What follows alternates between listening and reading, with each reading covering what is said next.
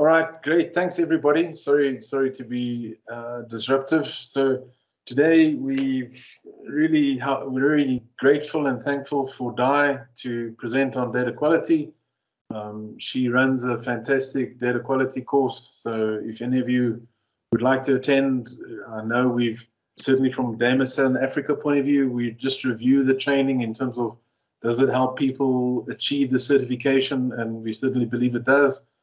So Di, thanks for that course and thanks for all the help that you provide. So Di, before we hand over, I just wanted to share with you the upcoming events. So our big data and data science is on Monday, the 20th of September. And we really got an exciting speaker this time. He's a Dr. Don Steenkamp. I worked with him at the Reserve Bank. And he's the lead economic researcher, and his title is an econometrician. And it's actually someone who can build the models mathematically and apply all the mathematical work as well. So he doesn't just run the models, he actually creates the mathematics to perform the analysis. So he's done some fantastic work. We've been working with him to establish data management within his department. So we're quite excited for that. We will be shortly pronounced, as soon as Di is finished with this, we'll announce the topic for next month. We do have some feedback from Doug Laney, who said that he'd be interested in talking on monetizing data products, that infonomics that he shared about.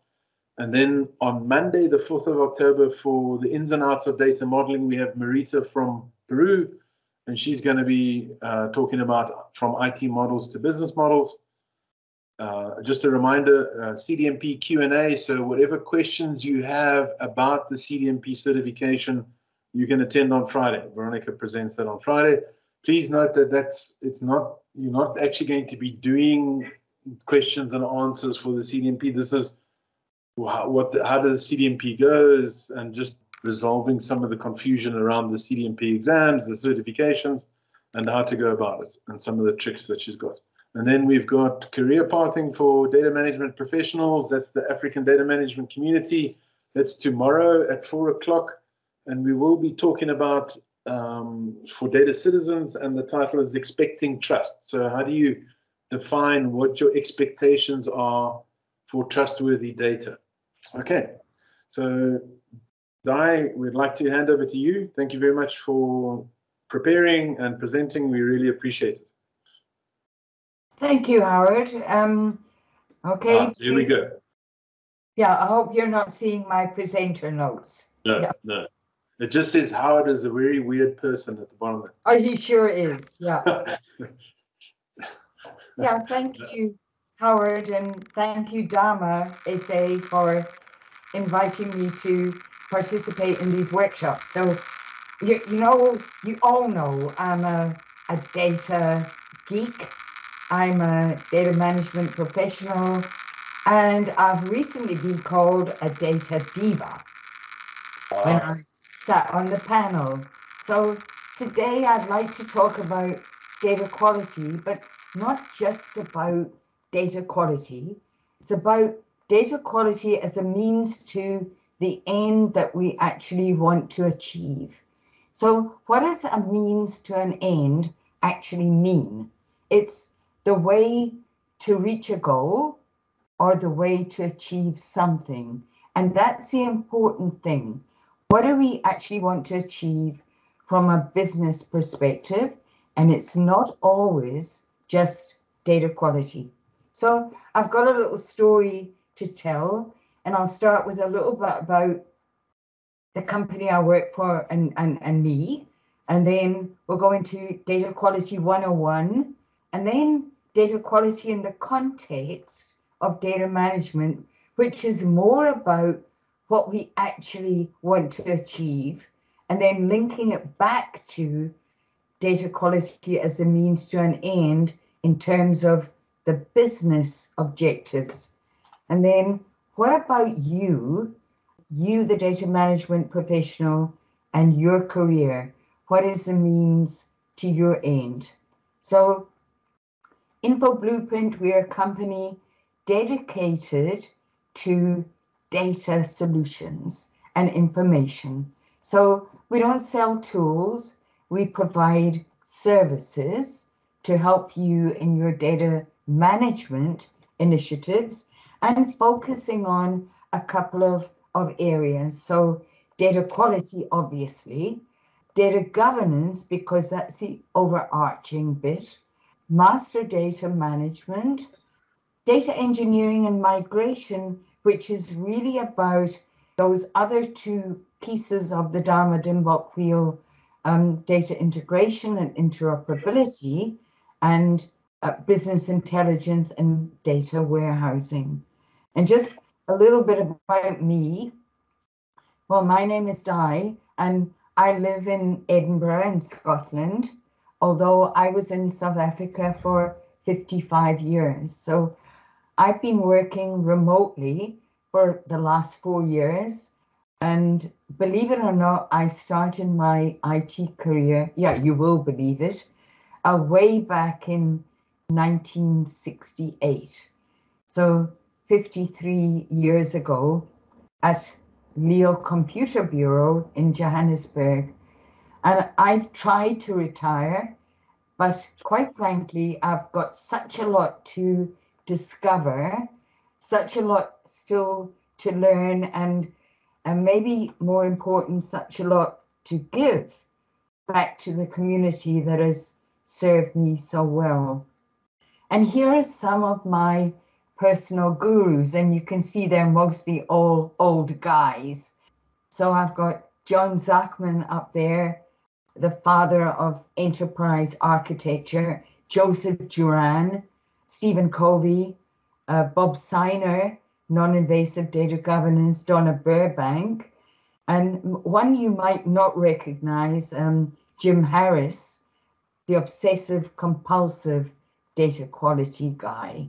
And I'll try and show you through my presentation how they've influenced me and what they've given to my career. So a little bit about Data Quality 101. And this is the stuff that all of you guys know everything about. So let's talk first about the types of data that we're talking about when we're talking data quality management and the bigger picture data management. It's structured, it's semi-structured, and it's unstructured, and it may be stored electronically or on paper, non-electronically. And this is a picture I like to put up of kind of what data means to me in terms of the structured stuff. So structured, I think about the transactional data and the master data. So transactional, that's stuff which is the invoices, the payments, the statements, the events that occur in the organization. And they're mostly, or they always are, related in some way to this thing called master data, which gives the context to the transactional data, telling us the what, the who, the where, so the people, the products, and the locations. Yeah. And master data, we typically differentiate characteristic and reference. So characteristic being that product, person, and location, and the reference data being the classification data, so the lookup lists. I always think way back to my days, 1980s, transactional data was always, and maybe you're not familiar with this term, date effective. So it was something that happened at a point in time. So an invoice, an order, a payment, a bank transfer, and master data or characteristic was always period effective. So effective from a start date to an end date. And of course, there's this wonderful stuff called metadata, which gives context to our structured data, if you like. And let's have another little look at the metadata. Metadata inspired by one of my gurus, John Zachman. So what, how, where, who, when, and why.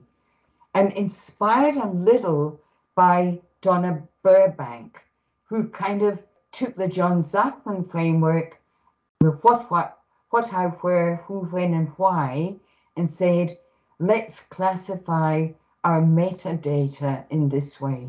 So the what's the business definition of this data element?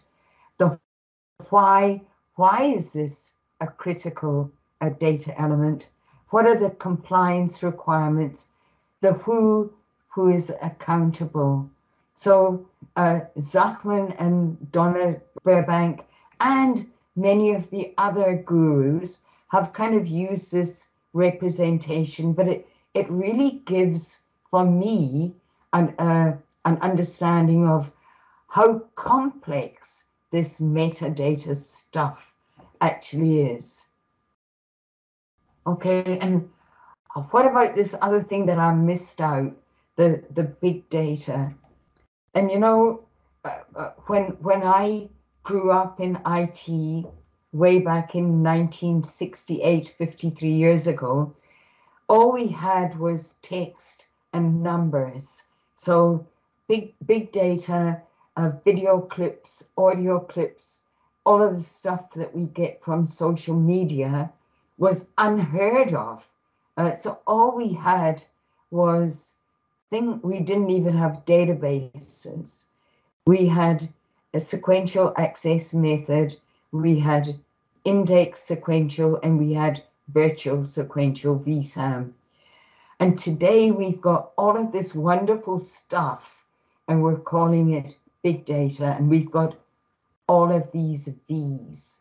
So big data characterized by a volume, a velocity, the variety of it, the viscosity, how sticky it is, the veracity, and they're adding these all the time. The value of it. How are we going to visualize all of this wonderful big data? And of course, we've got the metadata associated with that as well. So just carrying on with our data quality 101, if you think about the data life cycle, it's very similar to the HR life cycle. Yeah, they plan to employ us, and then they recruit us, and they use us, and we're maintained, and eventually we're archived or we retire, and so on. So it's a complex life cycle, the life cycle of data, and it defines the stages that we go through. So plan, create, we maintain and use, and underpin in that we store, we might encrypt the data, and we share the data. Eventually we archive and destroy, and underpinning all of that, we protect and secure the data. So a little bit about the security aspect of our DAMA DMBOK wheel. And you'll find many representations of the data life cycle, as you will find many representations of our data quality process. So how do we go about improving the quality of data if that's the end product? So scoping, profiling or assessing, getting out the real requirements, measuring, correcting, and the wonderful step, the implementation of preventative activities. And just a little bit more detail, because the devil is in the detail in data quality management. So what are we doing in scoping? And I feel like I don't want to be kind of preaching to the converted. You guys know all of this. So scoping, we're understanding what are our business objectives and what are the business risks around this data, and what are the benefits if the quality of this data is improved, understanding our stakeholders and planning how we're going to go about a whole data quality improvement. I'm not going to go through all of the detail. Correcting the data is quite exciting. We somehow have to get the correct values, approve our data correction, correct the data, verify and report. And probably the most exciting for me is the preventative stuff. So root cause analysis and looking at other methods of identifying preventative options. And what about return on investment or the payback period? Implementing the preventative options and measuring how well we've done and then reporting back. So all about data quality improvement. So following our plan, do, check, act. And some more stuff that all of you guys know, the data quality dimensions. So what is it?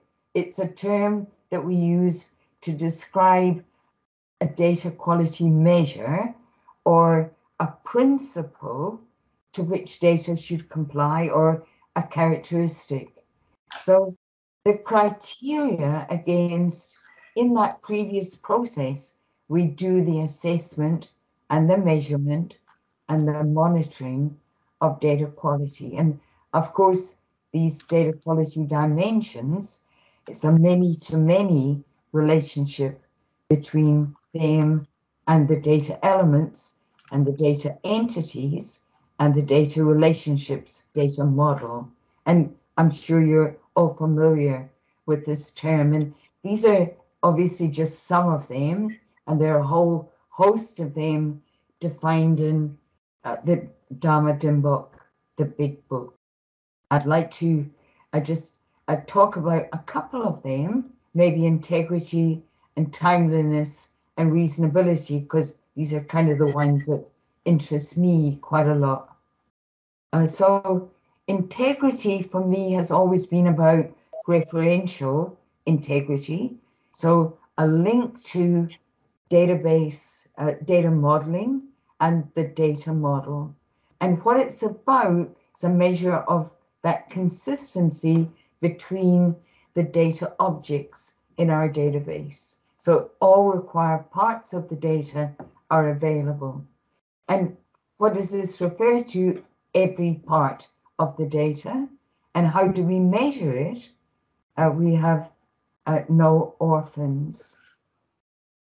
Timeliness is one that sometimes kind of gets confused a little bit with currency or how up to date is the data, but it's about currency as well. So it's about how up to date is the data, but it's also about the availability of this data effectiveness of the data. So we have to consider timeliness within the concept of how fast the data changes, so the volatility. And I always think of it in terms of things like exchange rate, the interest rate, stock exchange prices, so things that might affect banking institutions and the Johannesburg, the stock exchanges. So the latest version is required as and when it's, the latest version is available as and when it's required. So, you know, if we do a monetary, an exchange of money, you want to know that the exchange rate you're getting is the exchange rate as of this moment.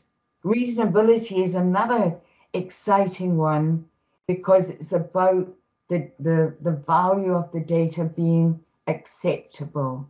So what types of data is this applicable to you? And all sorts. But just for example, is an electricity bill of 22,000 Rand acceptable for a 3-bedroomed house? And is the age of 145 reasonable and acceptable for a banking client? So how do we measure this stuff? The data falls between the limits. Other obvious thing in data quality that we study when we do our exam are statistics and techniques. And here, just a couple of them. So count, sum, min, max, range, mean, median, mode, outliers, and then some more complex things, probability, variance, statistically a valid sample. And if you're studying for the data quality exam, you better know all of this stuff. So just some of the values, the count is 11, the sum is 1,874,000, and just some of the other values highlighted. But just some of the other techniques that you want to be thinking about if you're thinking about your data quality specialist: root cause analysis, Six Sigma, Pareto, Kaizen, A&D, activity network diagrams, FMEA, and statistical process control. I like to tell this little story about root cause analysis because it takes me back about probably 15 years. So if we start at the right-hand side, we see the effect of someone slipping in a puddle of water and falling down and breaking their leg and suing us because they're in the foyer of our corporate building. So we take a step back and we look, wow, we've got a big puddle of water. And the puddle of water is the data defects.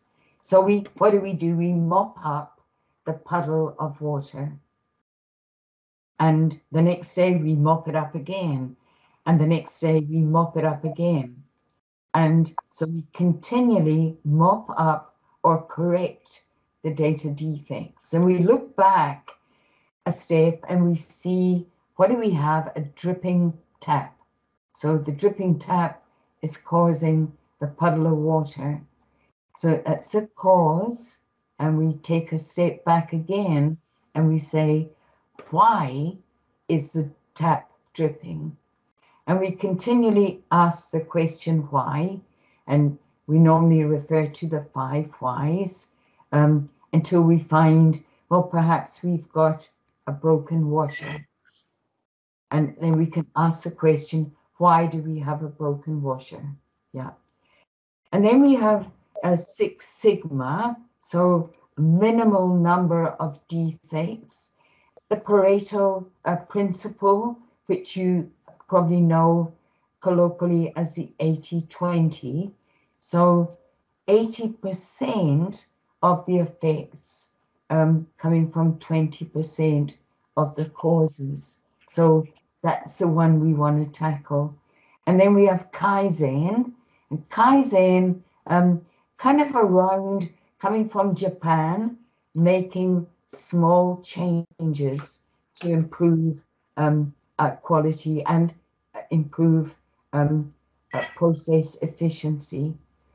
A&Ds, FMEA, and statistical process control. And one of my gurus, I mentioned Joseph Duran, so contributed to obviously the Pareto principle, but also Six Sigma. So a great contributor to a process improvement. And kind of finally, to end up Data Quality 101, what is quality data? And we've seen so many definitions: fit for purpose, fit for purposes, fitness for use, fit for purposes of use, and perhaps fitness for the purpose of business use. So a little bit what, how, and why, coming from obviously John Zachman. So the how do we go about getting quality data? And we've got Duran, Joseph Duran, Duran's trilogy, Planning, Control, and Improvement. And then side by that, we've got PDCA, so Plan, Do, Check, and Act, and the DMBOK approach coming from Six Sigma. But maybe why? So again, Joseph Duran, one of my gurus, contributing to this area of my thinking. So why, the question is, why quality data? Yeah, so we're all out there promoting data quality, but that's not the end. What is the end? And it's more to do with data quality in the context of what the business wants and what the business wants in terms of other aspects of data management. So just a reminder about the data lifecycle, planning all the way through protecting and to destroy, and underpinned by protecting. So managing the data lifecycle affects all aspects of our DAMA DMBOK wheel, and the life cycle is kind of a piece of glue that connects all these aspects of data management. So if we look at our framework, data quality is not there all by itself. There are 11 knowledge areas, and data quality is impacted by all 11, and data quality must be considered in all other knowledge areas. So I'd like to just suggest or present a different view today of our DAMA DMBOK wheel, where I'm putting data quality in the center as the driving force, so it's not the end product, and data governance on the outside as the monitoring kind of mechanism, if you like.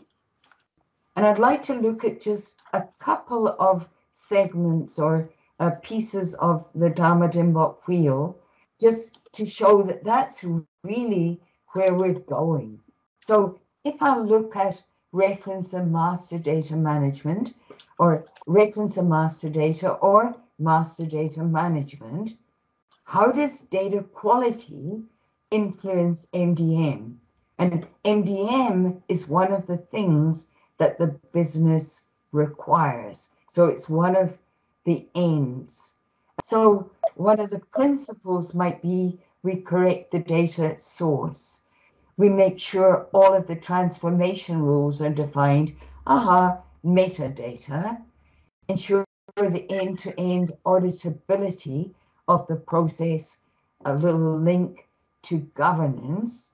We integrate into MDM the data quality processes. So MDM is data quality is part of MDM, and we ensure data lifecycle, data lineage, and we ensure processes are monitored. So we integrate all the data management disciplines into reference and master data management with data quality at the center. And let's look at data integration and interoperability, and what do we use that for? Well, that's kind of part of our data migration culture. We use data integration for master data management, and we also use it for data warehousing and business intelligence. So it's again about ensuring data quality rules are defined or transformation, ensuring the end-to-end auditability, so the governance, lifecycle and data lineage, security and privacy, and metadata. So we're integrating every single aspect of the DAMA DMBOK wheel into data integration, and we're underpinning it with data quality. Data warehouse and BI, I guess, much of the same. So data rules, transformation rules, auditability, data lifecycle, data lineage, security and privacy. And what about the metadata piece? So metadata is linking all of them together as well. We could put metadata in the center, and we could put data governance on the outside and kind of tell the same story. So from a data quality perspective, what are we about? We're about ensuring that the terms, the data terms are defined. So just thinking about another guru who I haven't even mentioned, Ronald Ross, the data quality rules, transformation rules, and so on. And ensuring that other level of metadata, our measurement results, our correction results, and our audit trails are defined, and then wrapping it all together with ensuring the monitoring and control with data governance on the outside. So data lineage, again, about what, how, where, who, when, and why. So going back to my John Zachman and his framework for enterprise architecture. So it's more understanding, more context, and more metadata, ensuring data quality.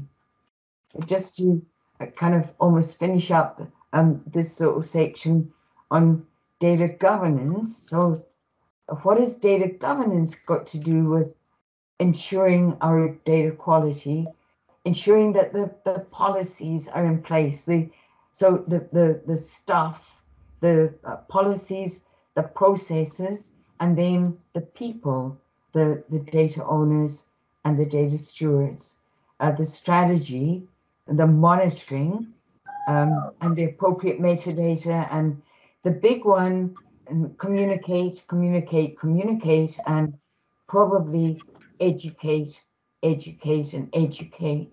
So data governance should ensure sustainability of our data quality efforts, and that's a bit inspired by Bob Siner and Stephen Covey. And from a data quality perspective, there's still a whole load of other stuff to think about, just a few of the bits and pieces. So we looked at Data Quality 101 kind of standalone, and then data quality in the context of some of the other aspects of the data management framework. So MDM, data integration, and so on. But let's just look back at, I said I wanted to talk about data quality, the means to the end. So what do our organizations actually want to achieve?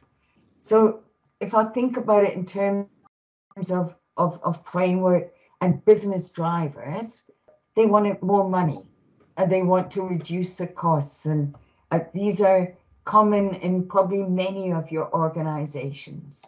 And what are their objectives then? What do they want to achieve?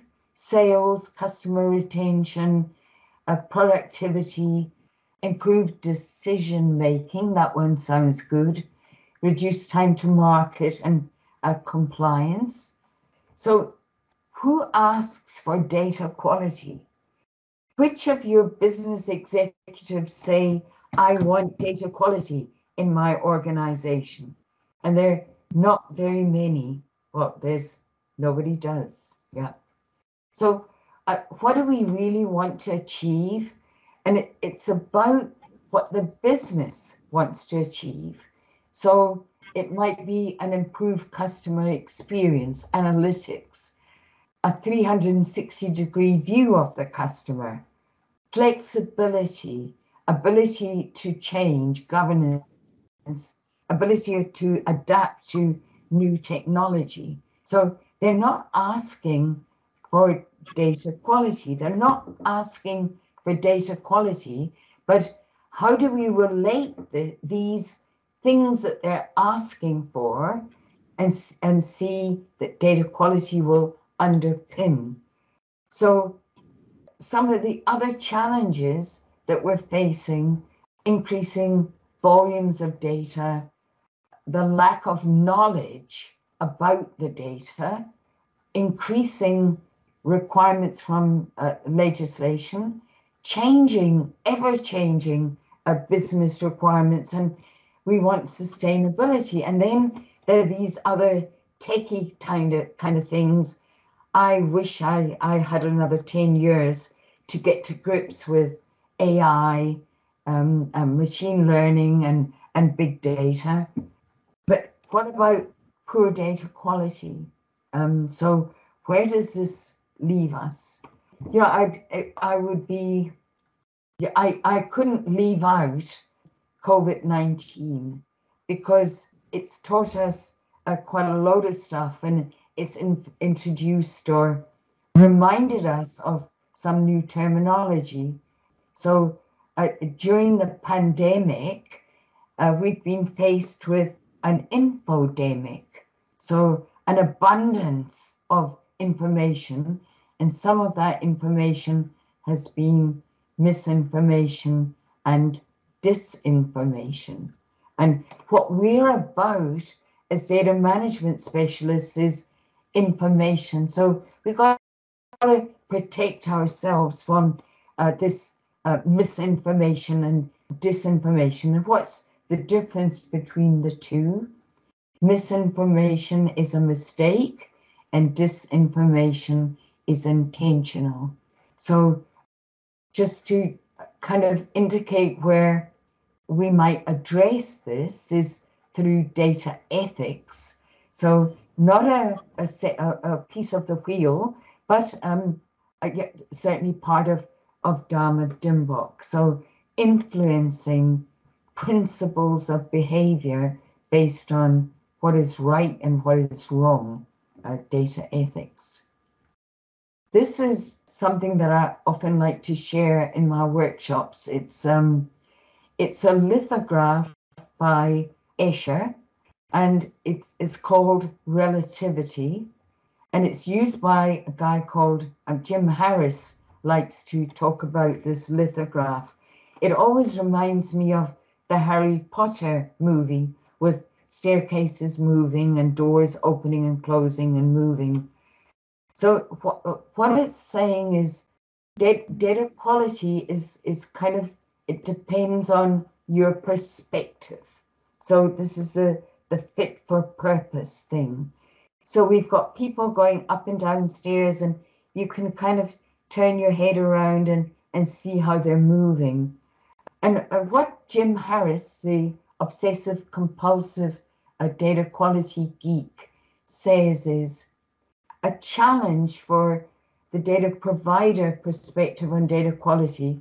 It's difficult to make a business case on the basis of trusted data without connections to specific business needs.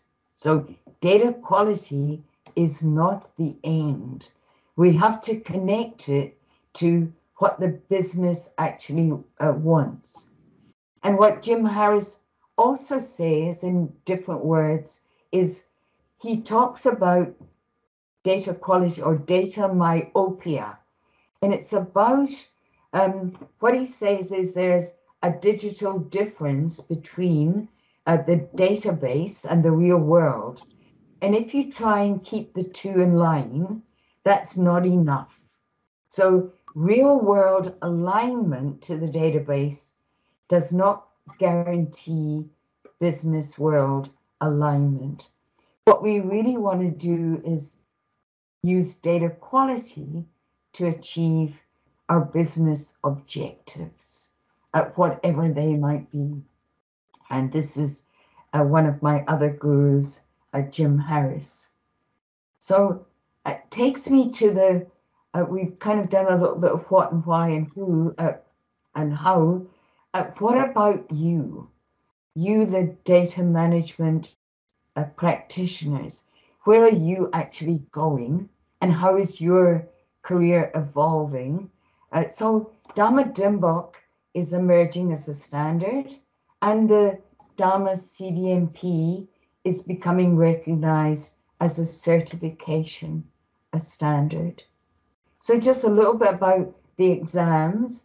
Up the top left, where we start with our career is the data management fundamental exams, and that addresses all 11 knowledge areas on the DAMA DMBOK wheel, and in addition, the data management process, and big data, and data ethics. And then your career or your growth in CDMP from an associate through to a fellow. And there are not very many fellows. The CDMP levels, so it just goes from associate, practitioner, master, and fellow. But yeah, I have to tell you that COVID and lockdown has been quite good for me, because at my age, I decided to write the exam thanks to Veronica Diesel, who encouraged me last year. So I kind of wrote two exams, the CDMP Fundamentals and the Data Quality Specialist. And I have to tell you, I was terrified because I had a fear of failing. And I thought, why am I afraid of failing?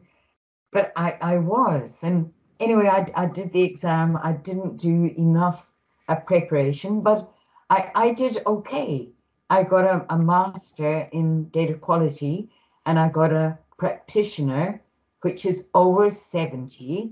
And you know, there are no comments on the scorecard. However, it's encouraged me to do the exam again. So I'm going to do my fundamentals again after having attended Veronica's course. So I'm kind of committed to doing that. And you think, Di, why are you doing an exam? Because I can, and because I want to, and because I want to grow my career. So where are you planning to focus? Yeah, where are you guys going? And you best think about it. So if you're thinking about it, data quality underpins everything. And I've said other, but you know what? I'm going to bite the bullet. Data quality underpins it all. Data governance oversees it all, and data governance underpins. So data quality exam, it's just a breakdown of how the questions are distributed. A little bit about, if you're interested in taking the exam, we do provide it. We do provide data quality, this course, a workshop, and Veronica reviewed it as education director of DAMA SA. Yeah, some of the things that we cover in the course, we cover the essential concepts, the activities, and the techniques. So just to wrap up, it's a means to an end. So what is your goal? Where do you plan to go? What is your end product? And just some of the things you might ask yourself. So what parts of the SDLC are you interested in? Is it architecture or design or modeling, what area of the business excites you? And maybe what are your strengths and skills? Where can you make a difference? And yeah, for me, it's about what is your passion? Where do you actually want to be? What is your strategic plan for yourself? And what will be the means to your end? And how are you going to get there? So that's about it, Howard. I'll just get out of that if I may. And if there are any questions, I'm here and I'll be happy. Hi, thank you very much. Really appreciate it. I really like the way in which you've put data quality at the center and then able to almost ask how that is implemented or related to in other knowledge areas. I think the most important point you made was that it's actually applicable to all of them. So you could put metadata in the middle, you could put data architecture, you could put that, and it's then interesting to see how it works its way into the different areas. So thank you very much for sharing that. I really like that. I've got a few questions that I put in there, but I know that hopefully that others have questions. So let's open the floor to those. And if you wouldn't mind putting up your hand, and I'll try to ask Di in a sort of controlled fashion. Any questions from the floor? Hey Howard, it's Mark here. Thanks Di for that. You've given me the courage to go write some more CDMP exams. Some motivation. Good. I'm in the same boat as Howard. I wrote the old V1 exam, and I got 79%, so 1% short of master. And now I need to start back at fundamentals. And even mastering the fundamentals really only gets you an associate until you write 2 more exams. So you really got to write 3, and that's $1,000 touch to me. Yeah.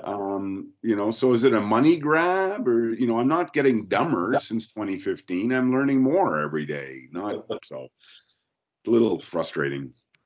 Yeah, we have raised that. Yeah, we're in the same. Howard and I are in the same boat. Along with Dara O'Brien and many other very smart people in the space of data management. So, any other questions before we get down that hole? Okay, all right. So Di, if I can start with my questions, I did just to keep my mind and stop myself from interrupting you. I noticed on one of the slides that you actually had root cause analysis after correcting the data, which surprised me, because almost what we spoke about is one has to be careful of going to correct the data when you actually don't understand what the root cause of the data is. So I was interested in terms of why you positioned root cause analysis at the end. Yeah, Howard, that's a great question. I prefer to do prevention prior to correction. Of course I do. But very often the business requirement is that we fix the data. So very often you'll also find correction and prevention running side by side. So sometimes it happens that way.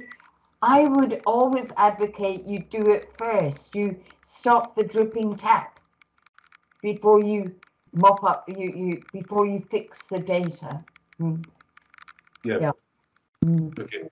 I see Mariani Segoya, you've got a question? Yes. Hi, Howard. Hi, Di. Thank you so much thank you for the presentation. Just a question on the cleansing part. And it's, how do we effectively identify the people that need to do that, considering that we've got technical and business in the process? But how do you ensure that so you've identified it and then now we can see where it is, but how, like, I think more practically, how do you do that in order for us to start getting the data cleansed? Okay, so it's about the roles and responsibilities in the data correction process. So For me, first of all, you have to have a process defined. So this is how we're going to go about correcting data. For me, when I define a process, I define for each step the inputs, the outputs, and the roles and the responsibilities. So you will have many roles involved in correcting. You'll have some technical people, you'll have your data stewards or your SMEs, you'll have your data owner, possibly in approving the correction. So it's multiple roles and multiple roles involved in the steps. Does that help you in any way?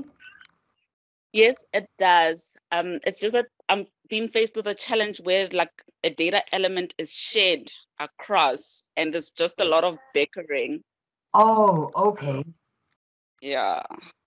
Yeah, I think, yeah, Mariani, it's a great question, and that's certainly where governance comes in, and ownership, and you got to sort of try to get it back to the owner.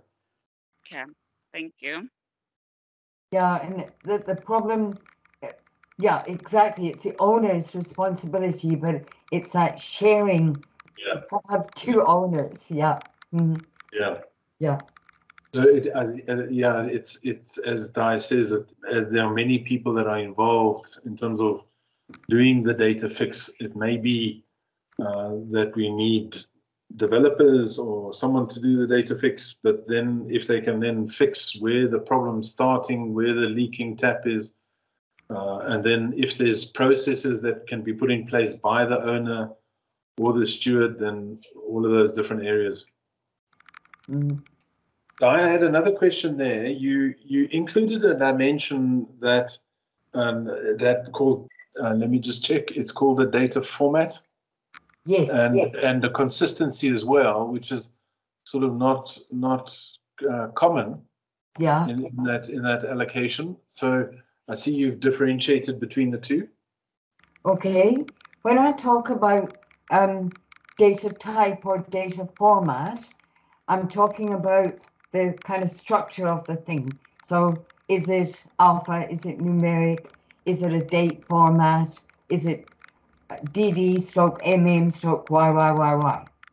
And when I talk about consistency, consistency is a check that I do across two or more data elements. So, for example, we've got SAID number, gender, and date of birth.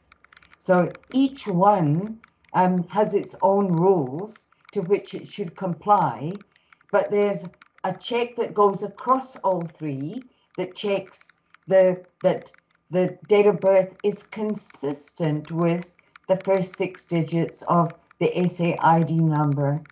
And the gender is consistent with that little middle chunk. The other place I do consistency checks is addresses. So you've got address line 1, address line 2, we've got suburb, we've got, street, maybe suburb, province, town, and postal code. Some of these attributes should be consistent with each other. So a suburb has to be consistent with its postal code. Does that make sense? Yes, and I love this diagram from the book. I mean, I think that's a really important thing that we understand when we do dimensions, is that there's lots of connectivity between the dimensions. There's that last element that I posted was you got that dimension and underlying concept, and then the metric, and it's always helpful to keep those three in mind when we're trying to define, or when what we refer to as the data citizen is trying to define their expectations of the quality. Yeah. Mm. Okay. Yeah. Fantastic. Now, I know Drew. Sorry, Di. I always think with things like addresses, so you've got maybe 6 different attributes, and each one might be good, but together they're not good. You know, they've got to be good as a piece of usable information. Yeah. And that's also sort of what I understand that logical consistency to be. Mm-hmm. And I think that's another area that I find people not always understanding is when we define the quality on that data set, we define, first of all, the rules at a column level, then the rules at a row level or multiple columns, and then the rules at a data set level. So there are quite a few aspects to that quality definition. Yeah. Yeah. Drew, you had a question? I saw your hand go up. I'm not sure if you still got it. Yeah, I was going to comment on that point about correction of the data and the root cause analysis. Because very often in doing the root cause analysis is where you may identify that, one, you need to make a system change, for instance, to change the drop downs to ensure that the data is clean. You may need to change something from being optional to mandatory. But it's also there where you'd likely identify that training is required, which is absolutely outside of the realms of a typical data quality person and falls very squarely into the responsibility of business. Yeah, Drew, I like the, I don't know if you've ever seen that breakdown of almost the types of data stewards where we have producing data stewards, defining data stewards, and consuming data stewards. And then those people that produce are those that look after the application and they get involved. That goes to Mariana's question of they would get involved in correcting the problem if it's something that we can affect at an application level. That's correct. Yeah, spot on.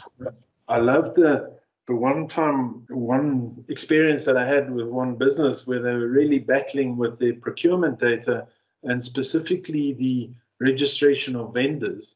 And it was interesting. The very first thing they did was to say, guys, we know that this is going to take some time to build a master data thing, but the way we can fix it right now is to create a central area that would create the vendors so that they understood the relationships between the different vendors. And there wasn't people from finance creating it, people from procurement creating it, and then having all these different areas. So lots of times we find that business can have a real simple solution to fix and deal with the root cause. So helpful to have all of the people involved in that discussion. Di, thank you very much. I don't know if there's any other question before we close, but really appreciate your time. Thanks for that insight. It was fantastic. Great, you're welcome. Thank you. There you go. You're a rock star. I'm a rock star. Fantastic. I'll start with that. Yeah, I can second that. Well done, Di. Thank you. I'm a flower child, actually. I'm a hippie. Always happy. Excellent. Thanks, everybody. Thanks for your time. Thank you very much. Bye, everyone.